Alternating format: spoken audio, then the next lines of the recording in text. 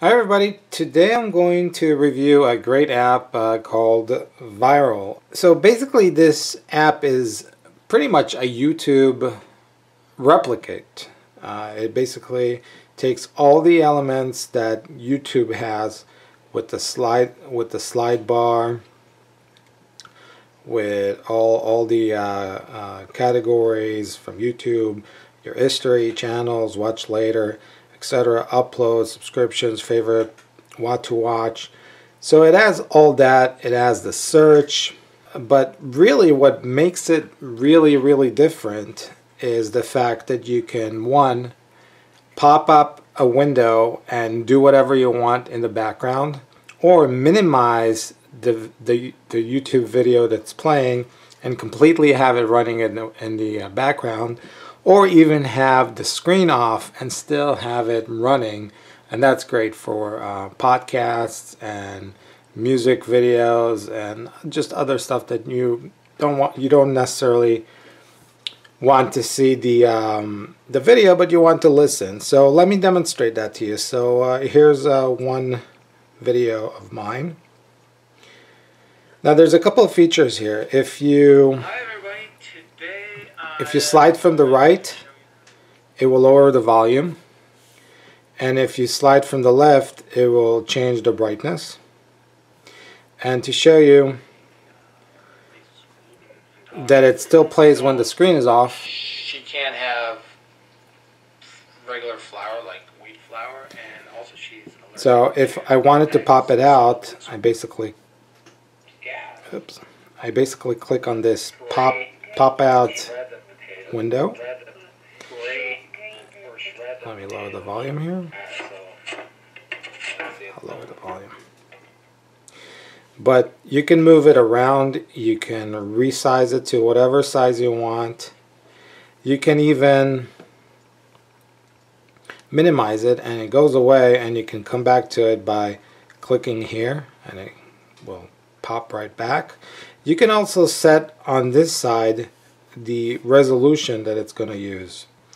If I wanted to make it full screen right now, I would click right there and it would go back to full screen. If I wanted to bring it back to the app mode, I would click right there and it brought it back, but full screen, to the app mode. So I'll click right there and it will bring it back.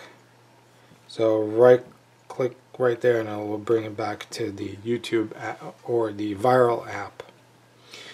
Now there's a lot of customization going on here. You can go to the settings and change a lot of stuff. Now let me warn you first, if you have multiple sign-ins through YouTube, you will have to do a login via web. I would suspect that 80% of the people would have to do this because of you have to select the user that's actually using YouTube. That's because of the Google Plus change. It's very annoying.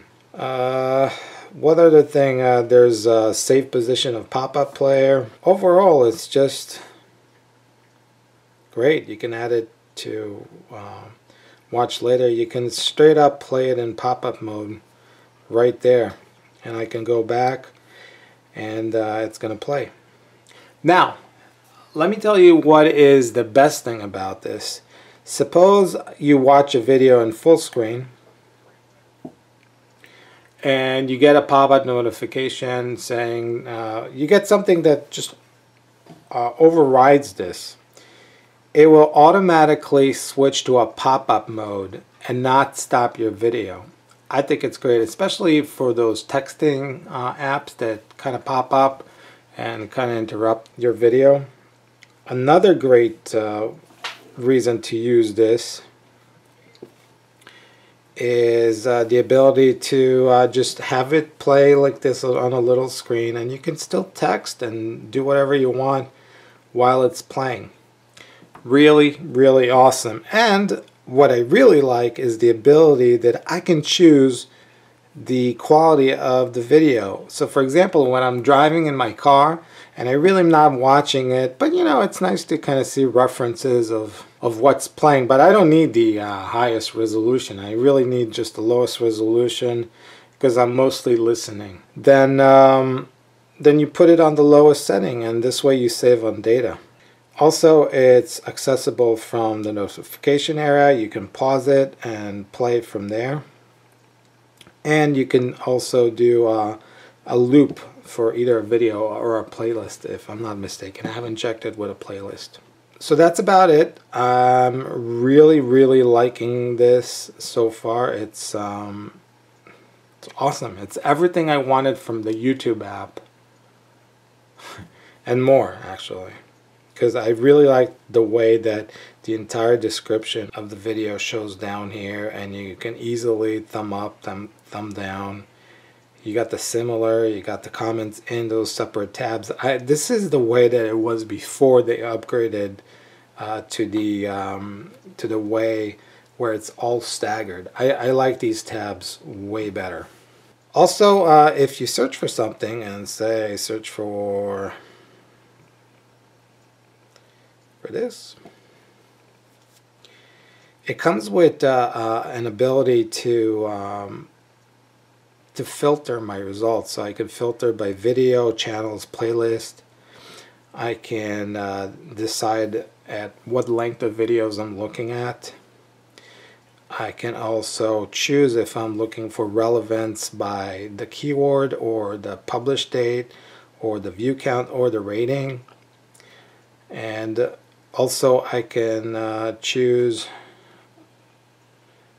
by features, HD, only HD, ones that have closed captioning, and 3D.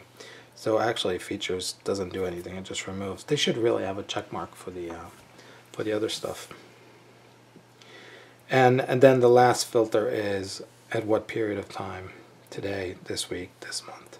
So they don't have this year, but usually when I search for something and I need a relevant video, I search for this month. Alright, so hopefully you enjoyed this video. Please thumb up, subscribe, put in your comments. I would love to hear what you have to say about this app. And that's it. Have a great day, and thanks for watching. Bye.